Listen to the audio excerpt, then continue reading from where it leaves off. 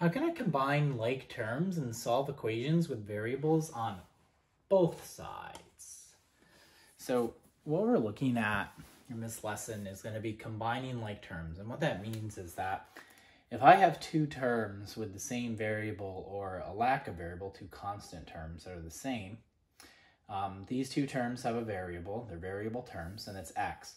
So I can combine them by adding 4/9, because it's addition. I can do 4/9 plus 1/4. In order to do that, I need a common denominator. In this case, my common denominator, I would just go ahead and go to 36. So 9 times 4 is 36. 4 times 4 is 16. 4 times 9 is 36. And 1 times 9 is 9. 16 plus 9 equals 25 over 36. So 25 over 36x equals 87. This is kind of my separate work off to the side here. So that's how I could combine those like terms. Now I could continue to solve for x by using inverse operations. So if I'm multiplying by 25 over 36, I could actually, since it's a fraction, I would just multiply both sides by 36 over 25. Over here, that would end up equaling 1, so you end up with just x. And then 87 times 36 over 25. You could figure this out. I'm not going to stress too much about it. You want a calculator, so you would do 87 times 36 and then divide that by 25. Whenever you get that's what x equals. But that's how you combine these like terms. And I'm giving you hard ones in these examples. When we get to the actual work, it's going to be a little bit simpler. This one here now has two decimals that wants us to combine. Again, we have both of these are x terms. Now these ones are dealing with negatives. So I have negative 3.8 minus 5.9, which you could consider plus negative. So I'm adding these two negatives, which means I'm basically just going to do 3.8 plus 5.9, and it will be a negative number. 8 plus 9 is 17. 1 plus 3 is 4 plus 5 is 9. Bring my decimal down, so it's going to be negative 9.7x equals 223.1. I can use inverse operations to solve for x by dividing both sides by negative 9.7.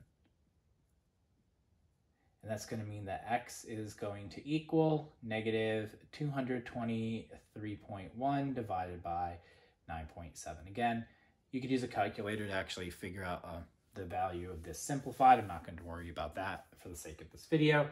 We'll solve for x right now. So let's have a story. Dominique charges a $7 flat rate plus $2 per hour for tutoring. So we're going to write an equation for Dominique. Jasmine charges a $3 flat rate plus $4 per hour. So we would write equations for both Dominique and Jasmine. Those equations are going to be where x is going to equal the number of hours. So 4 times x plus the $3 flat rate is going to be Jasmine.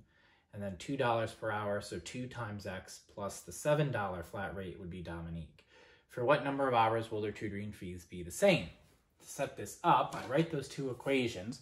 Dominique is 2x plus 7, and Jasmine is 4x plus 3, where x in both situations represents the number of hours. I then set those equations equal to each other. This comes down here, and this goes over here, and now we have 2x plus 7 equals 4x plus 3. I use inverse operations to isolate my variable to one side so it looks like those first couple problems we had. In order to do that, what I find is I say, okay, this x has a larger coefficient. I'd like to keep it positive. This x has a smaller. So I subtract 2x from both sides. I subtract 2x here and 2x here. If I do that, I maintain equality. So since I'm using the inverse operation and an equality property of subtraction, if I subtract the same things from both sides of this equation, it stays equal. 2x minus 2x is going to be 0, so it's just 7. So I'm left with 7 over here. 4x minus 2x equals 2x. 4 minus 2 is 2. So I have 2x and the 3 stays. So 2x plus 3. Now I want to get rid of the 3, so I'm going to do 2x plus 3 minus 3. But to maintain equality, I have to do that over here. So 7 minus 3 equals 2x plus 3 minus 3. Plus 3 minus 3 is going to cancel out to be 0. I'm left with 2x equals 4. Now I can use the inverse operation of multiplying, so I can divide. I divide both sides by 2.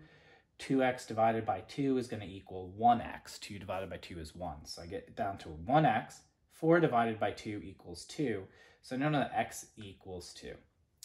The phi will be the same at 2 hours. You could figure out what that phi is by simply plugging that into one or both equations.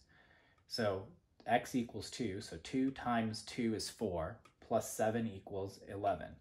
4 times 2 is 8, plus 3 equals 11. So they both would equal $11 after 2 hours. Here's another example I'm going to work through live here. So we have these two equations that equal to each other. And so the first thing I want to do is I'm going to take the x. I always like to work with the x with the larger coefficient. So -2 and 1. So I'm going to take -2 away from both sides. So -2x plus 5 minus -2x equals x minus 4 minus -2x. This basically becomes plus, so I'm adding 2x, which means this becomes 0, and then just the 5 is left. X plus, whenever I subtract a negative, I just add it. X plus 2x is 3x minus 4. Now I want to get rid of the 4 over here to leave x by itself. So I'm going to do 5 minus 4 equals 5 plus 4. Sorry, I messed that up. 3x minus 4 plus 4. The reason I add 4 is because I was subtracting originally over here. So since I was originally subtracting, the inverse is addition. I did subtraction by mistake there, but anyways, 5 plus 4 is 9.